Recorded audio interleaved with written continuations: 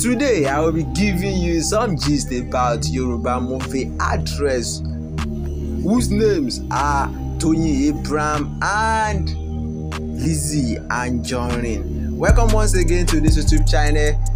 This is Strike Guy. Do not forget that in this channel we give you latest update about Yoruba movie practitioner. Let's dive into today's gist. LIZZY Anjorin, who is among the beautiful Nollywood actress in Nigeria, made a video and then she tells people something about her beauty. Hear what she has to say before we dive into Toyin Ibrahim's gist.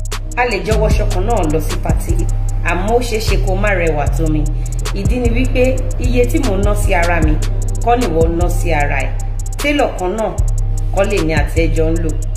Èmi àti ẹ̀kẹ̀dẹ̀ nìyí stature kan náà kọ́ làjọ ní. Ṣẹ́rí tí wọ́n bá ń sọ pé obìnrin rẹwà yàtọ̀ sí pé o fẹ́ raṣọ, o fẹ́ máṣọ tàbí wọ́n máṣọ ẹbí. Lára àwọn nǹkan tó máa ń jẹ́ kí àwọn aṣọ kó stand out. Alákọ̀ọ́kọ́ àwọ̀ tá fẹ́ wọ̀ sí. Ó lè jẹ́ èèyàn dúdú kó dẹ̀ máa glow. Ó dẹ̀ lè jẹ́ èèyàn pupa a ní kí gbogbo ẹ̀ kó ti neat. Ẹlẹ́ẹ̀kejì àbí ẹlẹ́ẹ̀kẹta òun ni tailor wo ló fẹ́ bẹ́ẹ̀ ránṣọ náà. Ẹlẹ́ẹ̀kẹrin tàbí ẹlẹ́ẹ̀karùn-ún irú gèlè wo ni wọ́n pè sí àbí tí èmi mú sí. Irú aṣọ tẹ́ ń wò lọ́rùn mi mo lè wọ̀ tí mo bá fẹ́ ṣe ìyàwó. Mo dẹ̀ tún lè rán tí wọ́n bá mú òde ìyàwó tàbí òde birthday àbí nǹkan kan mo lè wọ̀rú aṣọ yìí dáadáa. Tí mo bá jẹ́ mùsùlùmí tó dẹ̀ jẹ́ pé mo fẹ́ dress simple mo máa ṣe báyìí. Ìpele mi tí mo máa lò sí lélẹ̀ ó ṣeéṣe kí n lò tán kí n fi cover àwọn ibi tí ó lè seduce ọkùnrin. Àmọ́ tó bá kèmí àtọkọ mi nìkan nínú mọ́tò mo máa yọ báyìí kí ọkọ mi lè bá mọ̀ pé èmi gan mi ò gbẹ́yìn láwùjọ. Irú shoe and bag yìí ó máa dùn lọ́pọ̀lọpọ̀ láti wọrú aṣọ báyìí. Shoe and bag yìí ó wà pàgbọ́n ni láti wọrú aṣọ báyìí. Dẹ́rù gèlè wo tó bá jẹ́ pé a fẹ́ ṣe ó wà ńbẹ̀. Gèlè yìí ó lọ pẹ̀lú ẹ̀ dáadáa. Ṣẹ́rí pé ó mú jẹ dáadáa. Gèlè kan rèé. A dẹ̀ tún lè lórí gèlè yìí.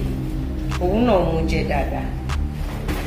Sábà wá ń sọ̀rọ̀ nípa pé ká tún ara ṣe.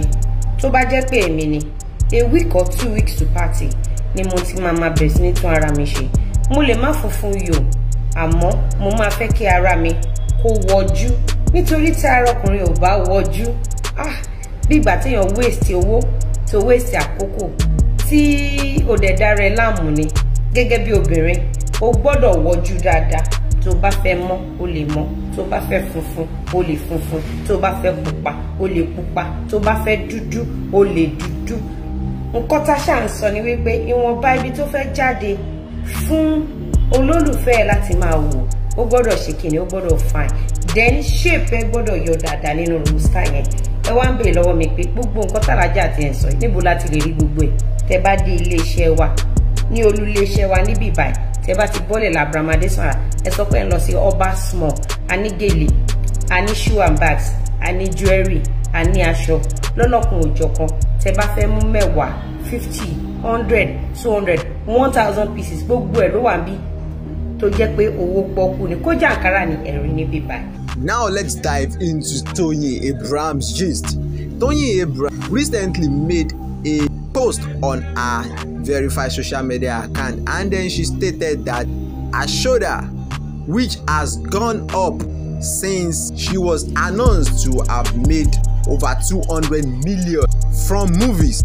In the post she made, she said that she's already feeling pain as a result of her shoulder and then she's hoping to make over 300 million so that her shoulder can come down. She also pleaded with people to please do this for her. Please, if you have watched Ijakuma, rate the movie in the comment section and also please subscribe, like and share this video. Thank you very much.